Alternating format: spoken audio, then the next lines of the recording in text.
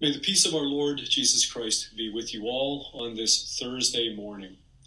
I'm a day late in getting out my midweek meditation this week, mainly because it was such a beautiful day yesterday that I decided to do a little yard work, and time slipped away, and I thought it would be better if I did it this morning. So I want to start off this morning with our Psalm of the week, and the Psalm that I have selected this week is Psalm 96. Listen to and hear the word of the psalmist, which is the word of God. Sing to the Lord a new song. Sing to the Lord all the earth. Sing to the Lord, praise his name, proclaim his salvation day after day. Declare his glory among the nations, his marvelous deeds among all peoples. For great is the Lord and most worthy of praise. He is to be feared above all gods. For all the gods of the nations are idols, but the Lord made the heavens. Splendor and majesty are before him, strength and glory in his sanctuary. Ascribe to the Lord families of nations. Ascribe to the Lord glory and strength. Ascribe to the Lord the glory due his name. Bring an offering and come into his courts. Worship the Lord in the splendor of his holiness. Tremble before him, all the earth. Say among the nations, the Lord reigns. The world is firmly established. It cannot be moved. He will judge the peoples with equity. Let the heavens rejoice. Let the earth be glad. Let the sea resound and all that is in it. Let the fields be jubilant and everything in them. Then all the trees of the forest will sing for joy. They will sing before the Lord, for he comes.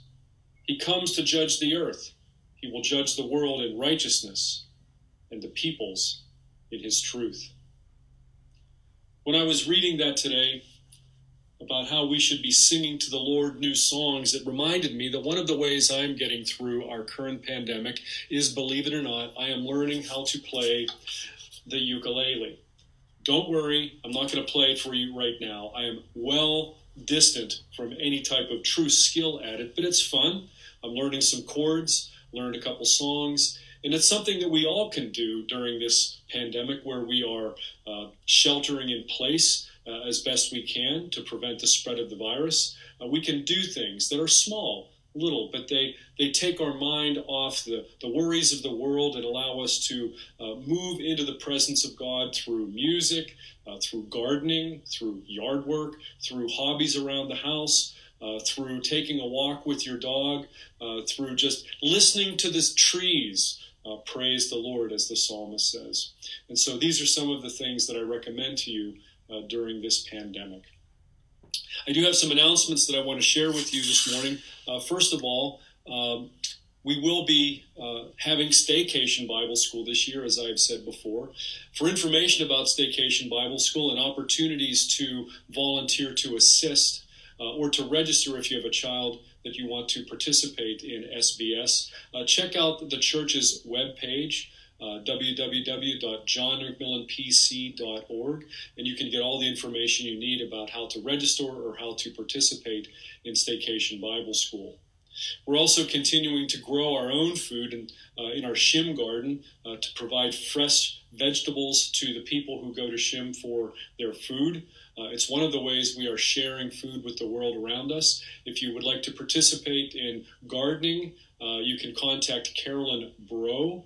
She is in charge of the Shim Garden, and she will assign you a time to go out and some deeds to be done so that we can keep our social distancing in place and so we can continue to grow our food. We are also continue to serve from the stoop. As Matt and Emma have told you in the past, we pick up food on Mondays from noon to 2 o'clock. And all you need to do is, if you're going to have food out for us, is send information to the church at jmpc@jmpc.johnmcmillanpresbyterianchurch.org. Let me say that again, jmpc@johnmcmillanpc.org. That's the website for the church office. And Leslie needs to get that information by Sunday evenings so that she can prepare the pickup lists for all our drivers on Mondays. So please participate in serving from the stoop so that we can continue to assist people who don't have enough food to eat right now. Also, one of the interesting things that's going on is we are creating a painted rock garden in the meditation garden by the church. If you would like to get some information about that, go to the JMPC Community Facebook page, and you will see a video of our own Emily Shabella describing what it is that the church wants to do. We're looking for people to pick up some rocks, paint them with pictures, or just paint them, bring them up to the church, and place them in the meditation garden so that we can retain our community spirit as we move through the pandemic. Also, I recommend that you continue to check out our Facebook page for John McMillan Presbyterian Church. And when you're there, make sure that you look for the John McMillan Presbyterian Church Community Facebook page and also the events of the John McMillan Presbyterian Church, which includes Children's Church and a lot of different lessons for our children so that we can keep our Sunday school program going even during the time of sheltering in place. A couple of other things I want to bring to your attention. First of all, Matt will be preaching on Memorial Day. That's a week from this Sunday. And also the Sunday after that, May 31st, will be a Pentecost. And so we can look forward to the birthday of the church on Pentecost Sunday on May 31st.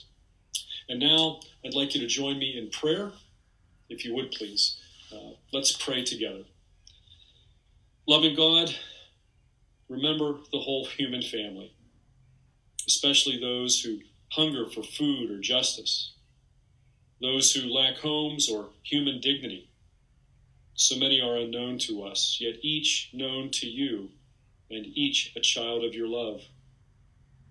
Remember your people in every part of the world, redeemed by Christ, dedicated to service, called to love. Remember your churches in all the places in the world, set in their particular communities that have particular needs, set there to light the way to your grace and truth. Remember those who are ill or sorrowing, those who are concerned for dear ones, those who have difficult choices to make, especially any known to us, whom we commend to you now. The governments of all the world, President Trump, the Congress, the Supreme Court, the governors of all the states, as they try to determine what is the safest way to bring us back into our economic life. May they know that nothing is able to separate them from your love in Jesus Christ. But we ask that you give them discernment and insight so that they can do what is best in your eyes. By your mercy, Lord, bring us at the last, with all your faithful people, to the peace and joy of your nearer presence, through Jesus Christ our Lord, who taught us this prayer, saying, Our Father, who art in heaven, hallowed be thy name. Thy kingdom come, thy will be done, on earth as it is in heaven. Give us this day our daily bread, and forgive us our debts, as we forgive our debtors. And lead us not to temptation, but deliver us from evil. For thine is the kingdom, and the power, and the glory forever. Amen. Well, I will virtually see you this Sunday, when the sermon will be, How Does God Want Us to Have Hope? And let us have hope that we will see each other soon. We pray these things in Jesus' name. Amen.